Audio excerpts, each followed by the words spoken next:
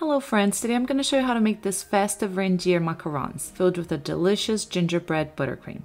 You can grab the free template for the reindeers on my blog. If you like this video, please make sure to give it a thumbs up and subscribe to my channel. I post new videos every week.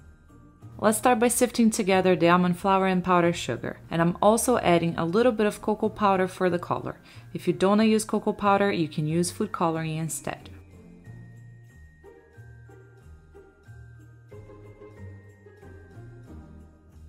Let's make the meringue. Place a bowl over a pan with barely simmering water. Add the granulated sugar to the bowl and egg white powder if using any. Egg white powder is optional and it's not right for everyone. I have a whole blog post talking about it. Please check it down below. Make sure to whisk the egg white powder and the sugar together so the egg white powder doesn't clump up. Add the fresh egg whites to the bowl and whisk until the sugar has melted, which should take a couple of minutes. Test by touching the mixture with your fingers, and if you don't feel any sugar granules, you can remove it from the heat. Transfer the syrup to the bowl of a mixer. Begin whisking on low for about 30 seconds.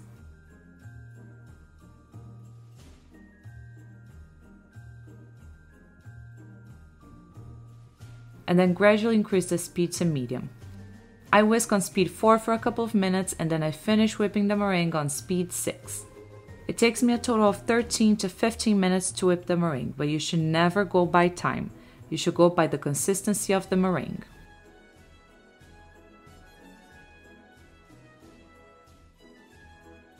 Let's take a look at what the meringue is supposed to look like.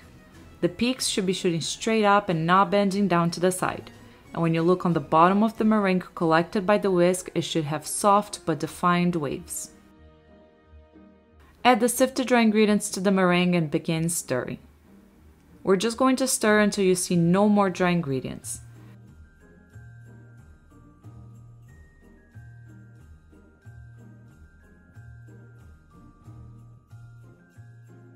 As soon as you see no more dry ingredients, stop stirring. Divide the batter between two different bowls so you can make the antlers in a darker brown. You don't need too much batter for the antlers, probably a quarter of the whole batter. Keep one bowl covered while working with the other. Add brown food coloring to the smaller amount of batter to make the antlers. Fold with a spatula until the batter has achieved the perfect consistency.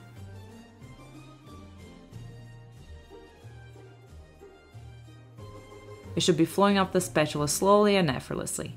You should be able to draw several figure eights with the batter that's flowing off the spatula without having it break up. And even after the batter breaks up, it should still continue to flow off the spatula effortlessly. Transfer the batter to a piping bag fitted with a size 3 round tip.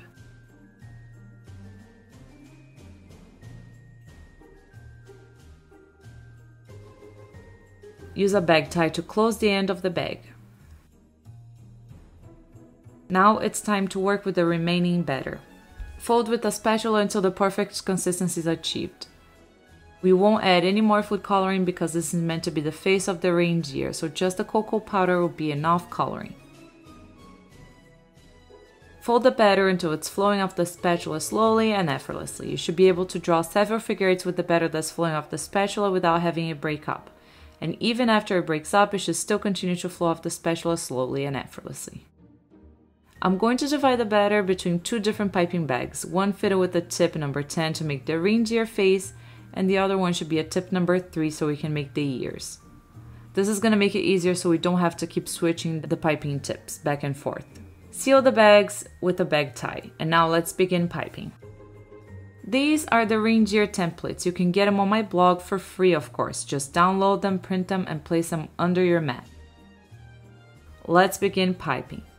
First, I'm gonna pipe the head. Just pipe a few at a time.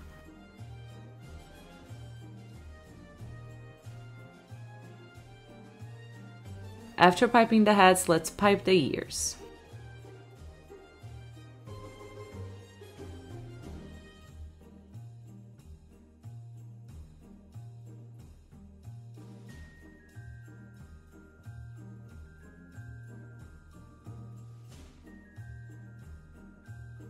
After all the ears and the heads have been piped, you can pipe the antlers.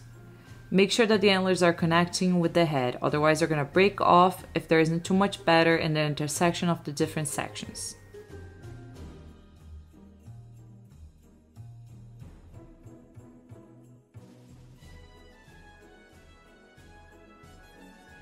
Also, it's better to just pipe a few reindeer at a time so the batter doesn't start to dry out.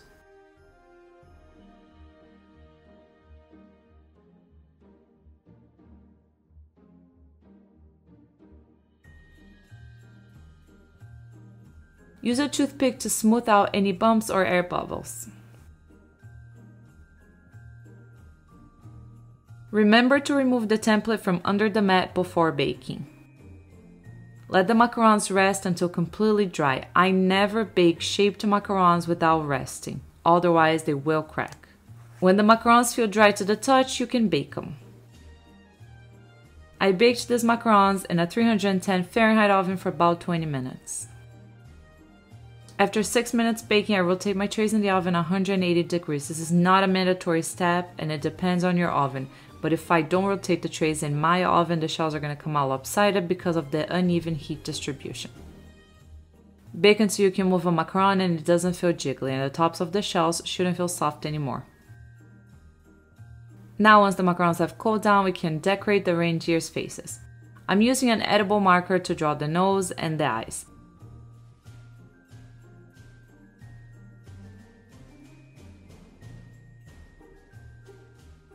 And for the cheeks, I used a tiny bit of pink luster duster. To fill the macarons, I'm going to use my delicious gingerbread buttercream. Beat the butter until fluffy and creamy for about 2 minutes.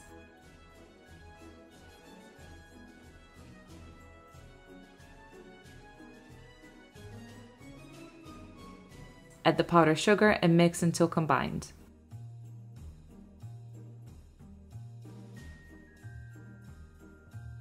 Add the molasses and mix to incorporate.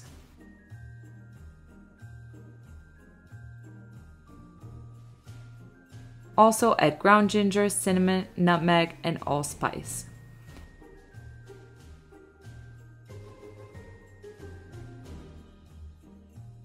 If the buttercream is too soft and runny, add more powdered sugar to make it stiffer.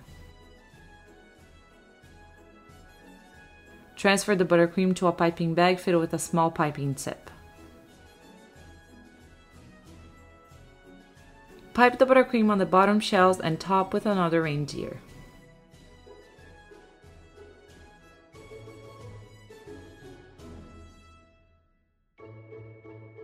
I hope you enjoyed today's video. Make sure to grab the free template and the full recipe on my blog. The link is down below. Thanks for watching. Bye!